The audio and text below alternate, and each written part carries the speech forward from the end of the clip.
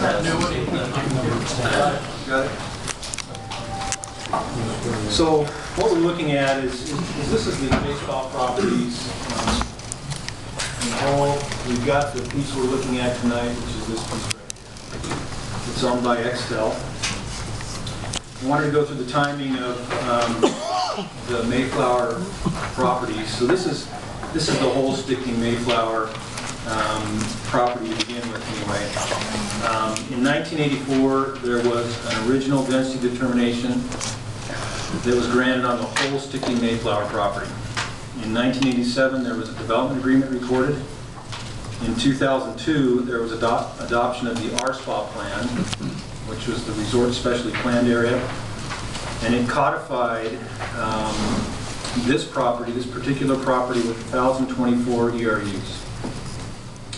2015 adoption of the JSPA plan, the Jordanelle Specially Planned Area, again codifying this property with 1,024 ERUs. That's the target density. October 2015, application for master plan density determination constraints analysis submitted for Mayflower Resort at Deer Valley by Stichting Mayflower. So that was the Jack Johnson Stichting application. November of 2015, the planning department accepts the application as complete, so that's important because that starts the vesting, the time for the vesting. At the time the application was deemed complete, the code allowed for commercial ERUs that did not count towards the target density. So that 1,024 was the target density. However, if they had commercial uses on the site, that was over and above that 1,024. February 2016, over 2,300 acres of the Mayflower Sticking Mountainside parcels were placed under a letter of intent with an Extell entity. October 2016, the Mountainside parcels were officially contracted via a purchase and sale agreement. November 2017, BLX Mayflower, or BLXM, an entity of Extell, closed escrow on the Mountainside parcels. May of 2018, BLXM turned in an amended application for the Mayflower Resort on the Mountainside parcels. So again, they're amending the original application that was submitted by Stichting Mayflower in 2015. September 2018, BLXM to make an irrevocable donation of a $16.2 million, nearly 7-acre parcel to the Military Installation Development Authority and the United States Air Force for a military recreation facility and conference hotel. So this is a brief summary of the project, and we'll go into some more detail on it. The acreage for this parcel on the west side is 940 gross acres. As mentioned, the base density is 1,024. They're requesting 536 mining influence zone ERUs out of what they feel is 710 potential ERUs. Commercial retail is 250,000 square feet, and there's 410 hotel commercial ERUs. The recreation center, and I'll show you that on the site plan in a minute, is 68,000 square feet. The MIDA military recreation facility is 415 units. They've got a proposed workforce housing site that would be, and building that would be 95,000 square feet. There's 637 acres, or 67% of the project site that's open space. Ski lifts is approximately 12. Skier capacity is at 6,000. They've got day skier parking stalls of 350. An additional 200 parking stalls that would be open to the public inside the military recreation facility, structured parking. There's a total of 2,921 spaces off-street parking. That includes the MRF and the day skier lots, so there's a total of 3,471. Peak occupancy of the site is 7,116 individual skiers. This is the original, or this is the JSPA plan for the village area. So a lot of what we've been talking about is this area right here. And this is the neighborhood plan in the J-spot. So you can see here you've got high density resort, you've got medium density residential, and then you've got some single family here outside of the village area. This is the proposed master plan. So that pink area is the resort village area, and then the yellowish is the single family residential, and kind of caramel color is the medium density. And here you can see the plan overlaid on the master plan. So all along, as we've gone through the process of going from the neighborhood plan and the J-spot code to a plan that the applicant presents, those land use density bubbles move. As you'll see, this one is moved. What I've really looked at is the target density to ensure that they're at or below that target density. But what they've done is they've gone to a more north-south alignment for the village, which runs along the contours instead of kind of against the contours. So to me, it makes more sense for that scenario. There's a close-up of the village within the resort village high-density center area. So the visions of the J-spot, I wanted to go over these just so as we start going through their proposal, you can see that what they're proposing does align with the intent of the J-spot code.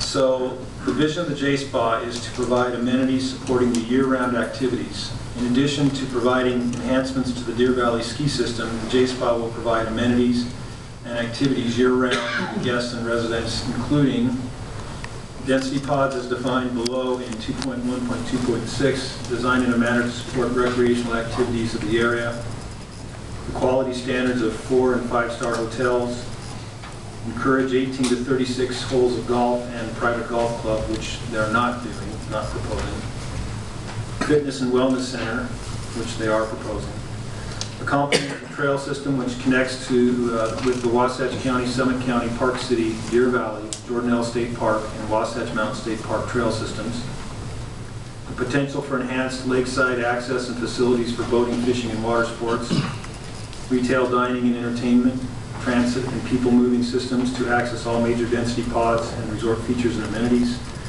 adequate and accessible parking, a wide range of well-segmented real estate products, gathering places that create a vibrant village center and area, and immediate access to local recreational activities that are unparalleled.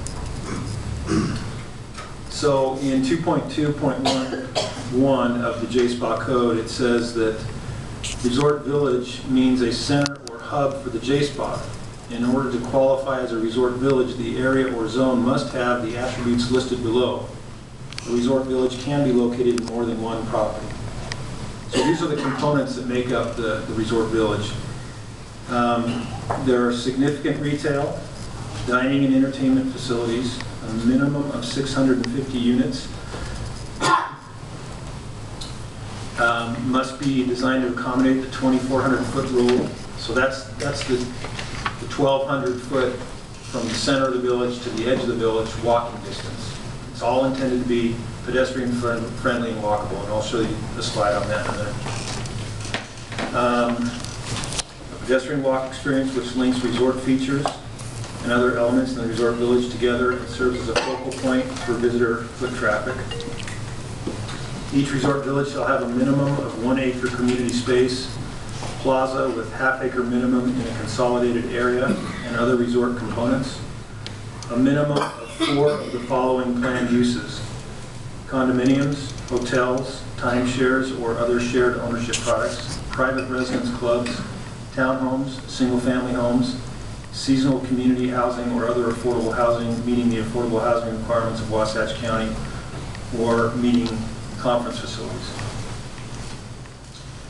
So as you can see from this slide, they've got the uses listed on the right-hand side of the picture there. Hotels and condominiums, day skier services, day lodge, 5-star hotel, One 5-star hotel is off the screen here. A number of condominiums, townhomes, workforce housing, which would be over in this area.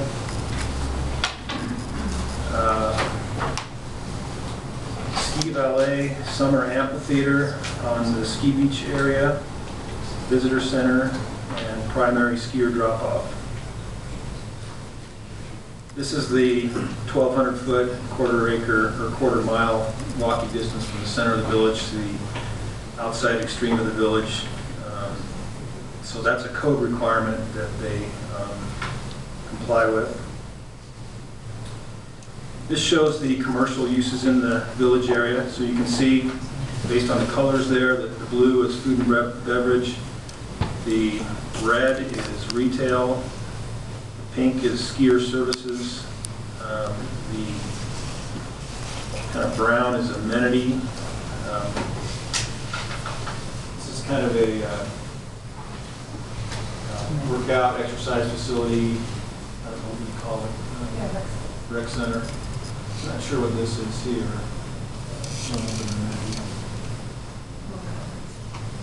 And then we've got a conference center here. It's part of the military facility. This is the ski plan. So there's a number of runs and lifts that will converge at this area, and they've got a large ski beach to that all these lifts would kind of drain to. This is one slide out of many that just kind of shows a design of the core center of the village. So this is the area where you've got ground floor retail, second floor restaurant or residence, and a ice skating rink or some facility like that down in the middle there. This is also cabriolet type lift that would take day skier people from the parking area here up into the center of the village and into the lift area. So as part of the constraints analysis, there's a slope analysis required, and along with that there's reviews of soils and faults and wetlands and drainages, floodplains, all those types of things. But this shows the 30% slopes and greater in red or pink, not sure what color that is. And you can see as I zoom in that they've got the village on areas that are under 30% slope. There are some areas that we're going to have to work on and refine. For example, the workforce housing here, as you can see, is on 30+% slopes. And that's one of the conditions that we'll get to, that needs to be moved off that. So as part of the constraints analysis and the density determination, we've been talking about the mining influence zone. And the code actually has a reference regarding the mining influence zone. And basically, well, let me just read it so we are clear on it. The ODD, which is the original development density determination, which was recorded in 1987, restricted development in the area called the mining influence zone on the basis that mining may continue. Mayflower now has the power by court order to limit and restrict all mining development on the surface of the property to avoid interference with all recreational and residential uses in the development pods within the mining influence zone. No density has been assigned to this area.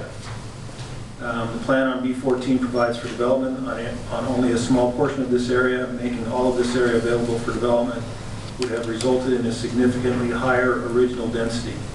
An increase in density as a result of the development within this mining influence zone will be subject to a physical constraints analysis in the preliminary approval submission by the developer. So this is out of the 1984 approval. You can see that there was a mining influence zone shown at that time. And the peanut shape that you can see there in yellow equates to about 35 acres if you scale that out. What the applicants come back with is a circle that's been kind of defined by where they've done studies and found more of the issues with the mining influence. So this circle equates to about 26 acres.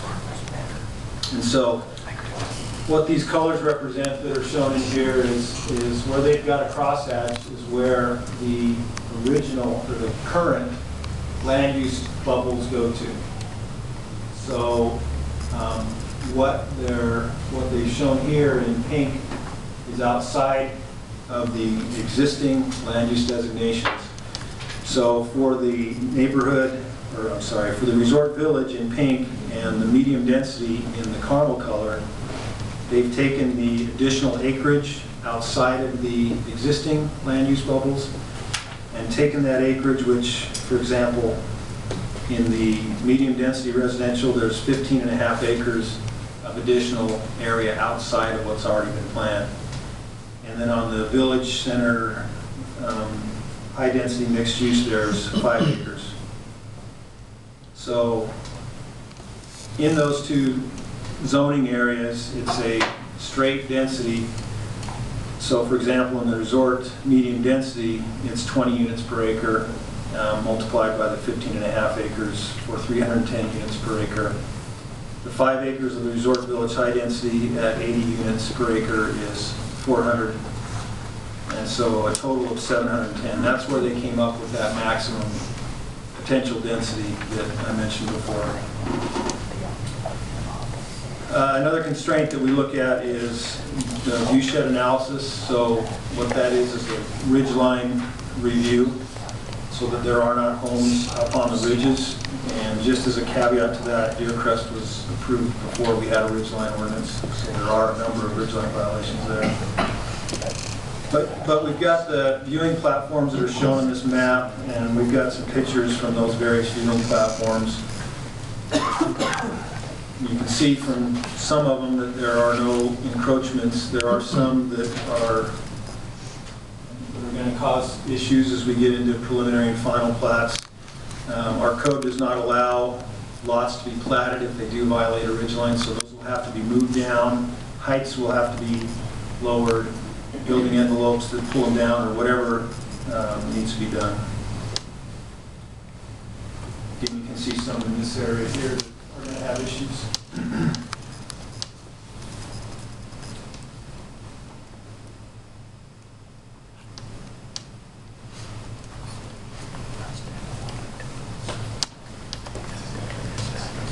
All of these will have to be further refined at preliminary and at final. This is the project open space. As I mentioned, there is 67%, so they've identified recreational open space and active open space, and then the developed area by acreage. Trails are a very important component to the proposal, and the J-Spot plan encourages a very robust trail system. And the intent there is that there's a year-round high occupancy rate. So people will go and stay there because there are opportunities for recreation in the summer, not just in the winter. So this is the J-Spa trail plan. You can see in this area here, there's quite a number of trails in that area. The blue-colored ones are backcountry trails. This is the proposal from the developer from a master plan stage. You can see up higher on the mountain they've got backcountry trails. As you get closer to the village, where the blue trails are, you've got more urban trails, hard surface trails, the sidewalks or hard surface paths, that type of thing. This will again need to be refined further, but the intent is that, as I mentioned, this connects to Wasatch Mountain, connects to Deer Valley, Park City, Bonanza Flats, everything on all 4 sides of the project. You can tie into miles of trails. The roads master plan for the area. I think everyone's familiar with the Jordanelle Parkway that's going out to Highway 248. Part of this roads master plan is the portals. The portal here on the north that's adjacent to the Deer Crest Gondola, and then a portal here on the south that's approximately be at the location of the utility tunnel that's there now, that's existing. Those portals are intended to be built at some point, and that's something we'll need to work through as well. This is their roadway grades. You can see that their roadways, they have some that are getting to 12% grade in the red.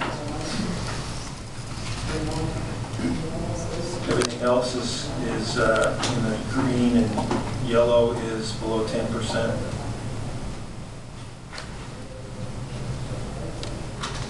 Transit is a big aspect in the J-SPA as well. The applicant is committed to provide transit in their project, and when there is a larger transit system, they're committed to accessing that as well.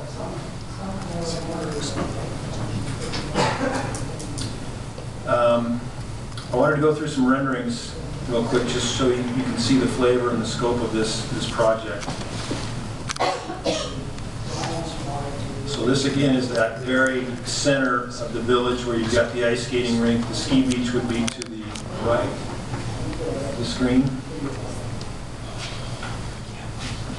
Looking to the north. So this is the ski beach looking towards the reservoir.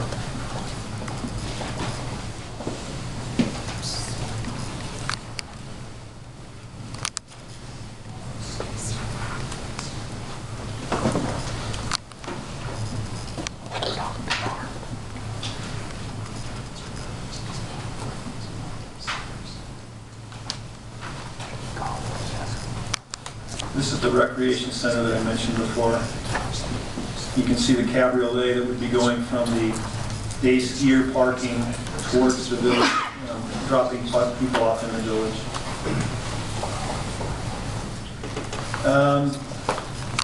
This shows the intent of the village area to be something that is vibrant year-round. So even in the summer, you're having farmers markets or concerts.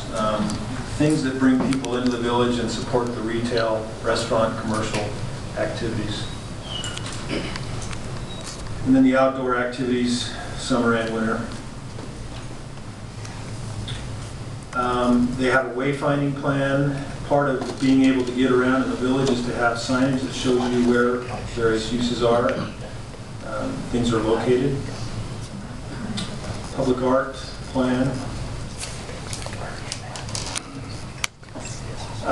This is a letter from GDA, who is our review engineer, and he's got some conditions. So what the Planning Commission forwarded to you was a conditional approval. So all these conditions he's listed, as well as the DRC conditions, are something that we would like to see as part of the motion.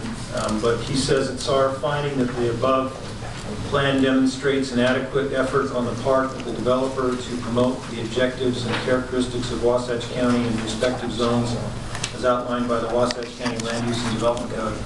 As such, we recommend proceeding with master plan approval. The following concerns should be addressed at preliminary approval, which may affect the number of units that can be constructed.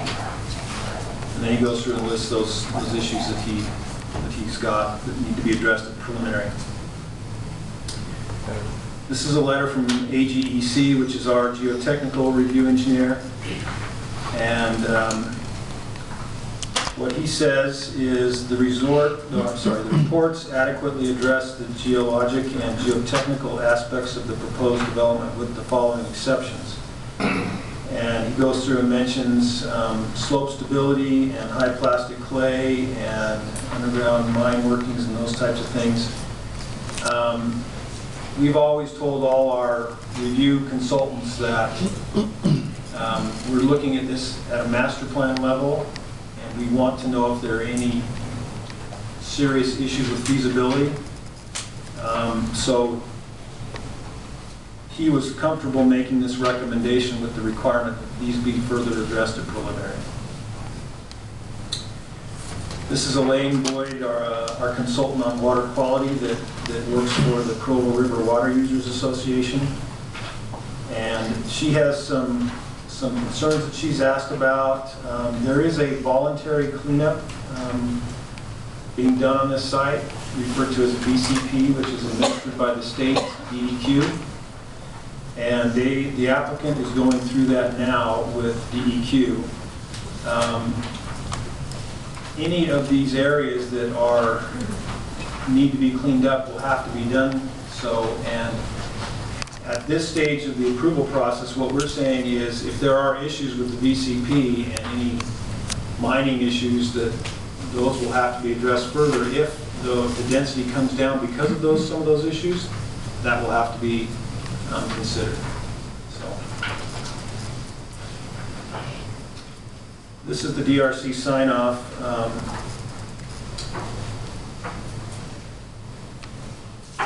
I think a number of these have been addressed, but the comments that I've got here are under Public Works. Brandon Clough, our Public Works Director, he says, I would like to know what work will be done on the old mine road. I think he's referring to the old rail bed alignment, I believe. And my understanding is that all roads will be private. I'm not sure if that main loop road was intended to be private, but something certainly to be discussed. Under Twin Creeks, or GSSD, sorry, he says water and sewer feasibility letter has been issued and goes before the water board on August 7th, which has been done. It appears that sufficient water rights are in place to serve the amended master plan for the village, not including snowmaking, but this decision is up to the water board. So the water board took action on that and approved the density for the water that they have